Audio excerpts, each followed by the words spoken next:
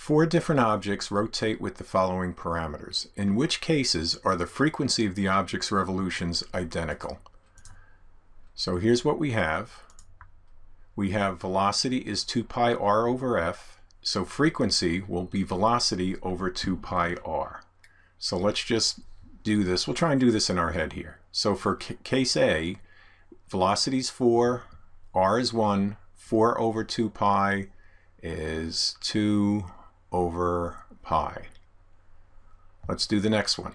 Velocity is 8, radius is 2, you have 8 over 4 pi. Hey, that's also 2 over pi.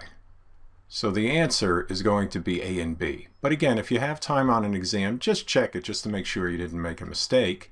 In this case, it would be 1 over 2 times 1, so it's going to be pi over 2. Okay, that doesn't work. And in this case, it would be 3 over 2 times 6 is 12. That's pi over 4. That also doesn't work. So the answer is A and B.